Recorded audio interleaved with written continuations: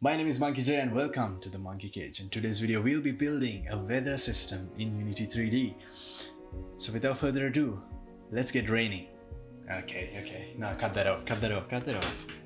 Let's not put dad jokes in this video, alright? This video is going to be part 1 of 3 because in this video we'll be raining. In the second video I'll tell you guys how to make snow, and in the third video I'll be showing you guys how to make dust effects. And this is fully customizable, fully controllable, which means you can also control the rate of raining and snowing and dusting. That's even a word. Alright, let's get raining. Alrighty, so this is the scene that I've created. This is like a sample scene of a game that I'm working on, and this will be released in September. And yeah, I'm still working on it. It's in the early stages, but anyway, so we're gonna get started with creating an empty game object. So I'm just gonna create an empty game object over here. I'm just gonna call this weather system, and I gotta make sure that I zero out everything so that it doesn't appear in different locations that I don't want it to appear in. And I'm just gonna pull this up here so that you see this. You see why later, but I want the raindrops to have sort of like started at the top and then like pour down. You know, it has this effect that you'll notice in a little bit. But anyway, we're gonna get started with this. Let me just create a new script, and I'm gonna call this weather manager. All right, I'm just gonna add that script over here. So let's just put that script. Let's put weather manager. For this to work, we need a particle system in the scene, and this particle system will be attached to the script such that we can turn it on and off. Like the rain can be controlled like whenever you need it. You can also randomize it, which we'll look at in the next video. But in this video, I just want to control this rain. We're going to create the rain system first. All right, so in this game object, I'm going to right click this, and I'm going to go over to effects, and I'm going to create a particle system. I'm going to call this rain. Right, as you can see, there's already rain coming. There's barely any rain there, but there's something. We're gonna make it look like rain now. Alright, now that we've got this particle system going here, which looks like a blob of rain just stuck in one place, looks like a glitch, but we're gonna change that. We're gonna start off by changing the gravity modifier over here. So if you change this to something like 2, yeah, so you change the gravity of that, it starts falling down. It's starting to look like rain. You'll also notice that the weather system, the particle system, is now behind the scene. If you're facing an issue like that, that's because of your sorting order. One other thing that you gotta make sure is that the weather system, you just select the weather system and make sure that the z-axis, the z position is set to -1 so that it's in front of the scene. But one other thing that you gotta do is you gotta click on the particle system. You gotta go over to render over here and make sure that you change the sorting, the order in the layer. So you can change whatever layer that you want to change to. Just gotta give a big value to it, but ensure that it's above every other layer in your scene. So in this case, I'm just gonna say 20, and you'll notice immediately that it pops to the front, and you can see the rain's now falling in front of our scene. But the problem is it's not looking like rain. A, the rain droplets are huge, and B, it's falling like a broken pipe. You gotta change that.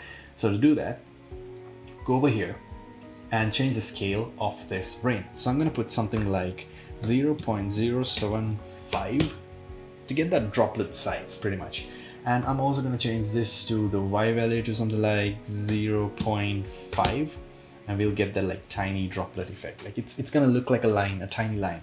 That's great, but now we gotta fix the broken pipe.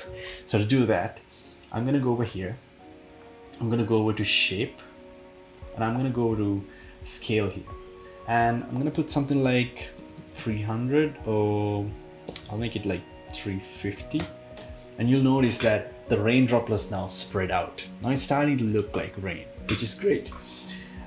You also can control the rate of rain, and to do this you had to go over to emission over here. In the emission section, rate over time, this value will determine how much of rain droplets will be generated in the particle system. So if you change this to a bigger value, you'll immediately notice that the rain becomes bigger. But I want to keep it to something like 40. It's like starting to rain, but not too much. But we can control this with the script. But now we've got something that looks like rain. If you look at this now, the scene is actually starting to look like rain, which is great. One other thing that you guys can do is that you can change the look and feel of the rain. To do that, we're gonna have to create a new material. So you're gonna go over to my materials folder, and I've actually created a rain material because I'm smart. Nah, but I've created a rain material before, but let's create a brand new one. I'm gonna go over here and then create, right click, create material. We're gonna call it rain material. We got a rain material already, but I'm gonna call it rain mat. All right, so the look and feel of this, I can just click on this.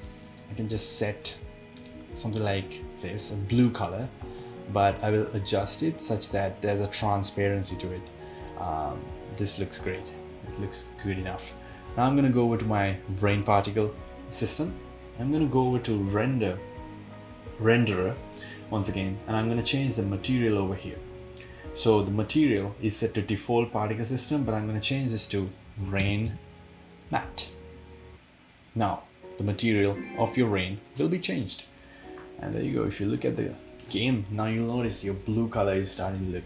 I have a feeling the previous one with the default particle system material looked great, better than this one, but I still can modify this, so I'm gonna do that.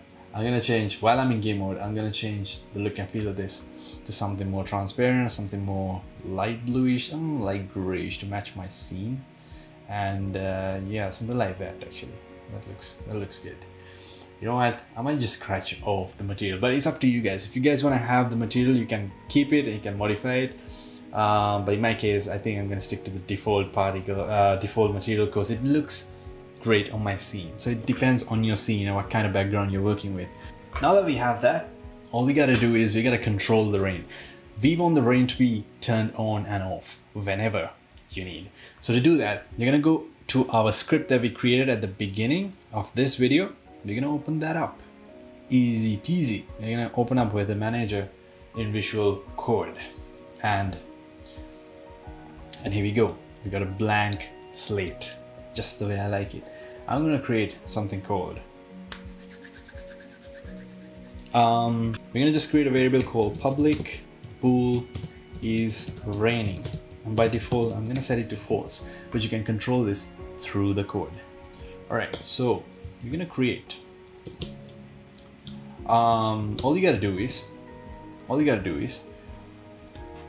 when the script is loaded, we're gonna check if it is raining or not, and depending on that, we're gonna enable and disable the particle system.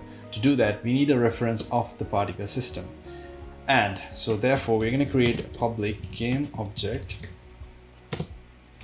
rain system. Right, now that we have a reference to our rain system, we can enable it and disable it whenever we need. And one other thing that I would do, okay, I'm just gonna go to start now, and I'm gonna set if is raining is enough. We're just gonna set active true, and you guessed it, else rain system dot set active false is enough, right? Now when we run the script, it's gonna check if it is raining, if so, activate it, or else deactivate it. Back again in Unity, all you gotta do is set the references. So I'm gonna go to weather system, and you'll now see a new game object slot called rain system. I'm just gonna drag my rain system on it, and I can just toggle this on and off.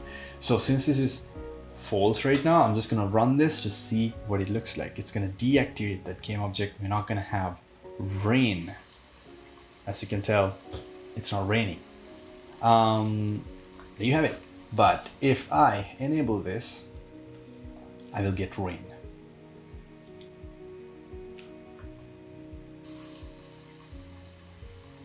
They call me the Rain Man. That's because I make it rain.